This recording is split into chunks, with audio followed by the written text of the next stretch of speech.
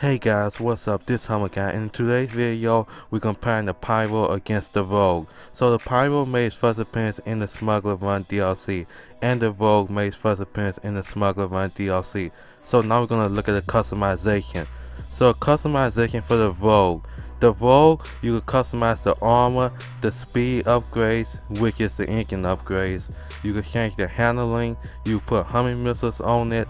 You can also put different liveries on it too, and you can put explosive cannons on it.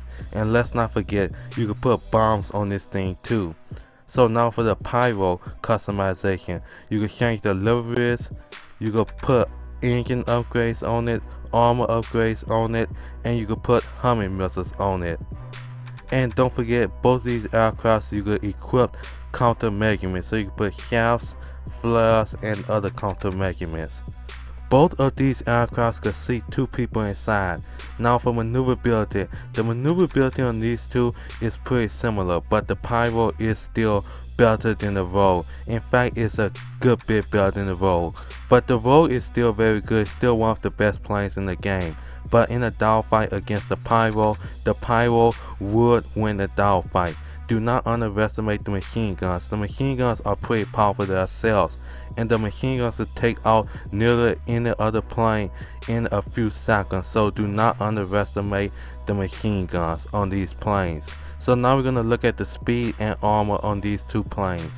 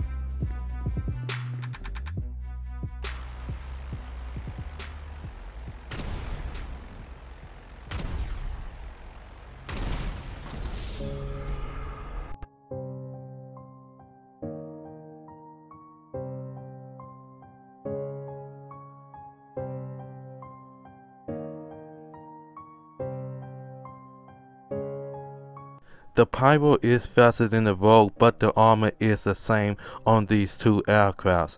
So do not underestimate the Rogue top speed.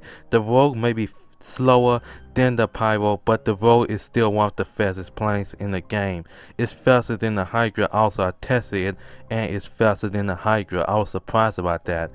And another thing, the missiles on these planes. The Pyro could shoot unlimited missiles without a reload time. It could shoot just like the Savage. But the Rogue cannot do that. The Rogue could only shoot 2 missiles and then need like a 3-second reload time. It's just like the Buzzer rockets. So in my opinion, I prefer the Pyro because of its maneuverability, and with the missiles being unlimited like that, it's very easy against ground targets.